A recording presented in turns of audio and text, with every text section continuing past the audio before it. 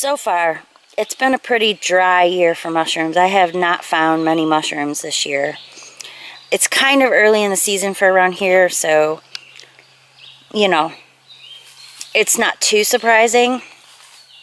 But we were walking along the path here in the woods, and we found these. I don't know what they are yet. They kind of resemble hen of the woods, but I don't think that's what they are. They're very, like, weird and slimy to the touch. It could be like a, I don't know what they call a cauliflower mushroom. I'm not sure. Oh my god, the mosquitoes are terrible out here. I'm getting bit up. It's getting bigger. I think it's about time I harvest it. I definitely plan on eating it since I found out that it's a choice edible. And a big one like that can be like 3-4 meals. So I'm kind of excited to try it. And there's no poisonous one that looks like that, so we're all good. Amazing that I found this too, because it's been very dry this summer, and these only grow when it's really wet. So for it to be dry and me to find 2 of these, actually maybe 3 of them, that's kind of amazing. There's another one started right there. I'm going to be eating like a king.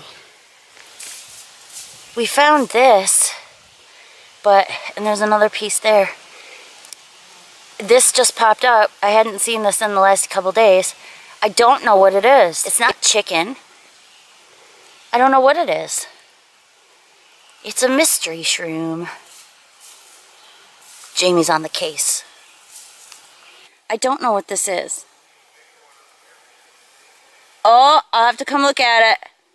Apparently Scott found a bigger one. Anyway, I don't know what this is. It resembles chicken, but it's tan and white on the bottom, and I don't know what it is, and it's very interesting. Oh my god, you guys, it's so beautiful. I'm flabbergasted. It looks like a rose. It's just so pretty. I have no idea.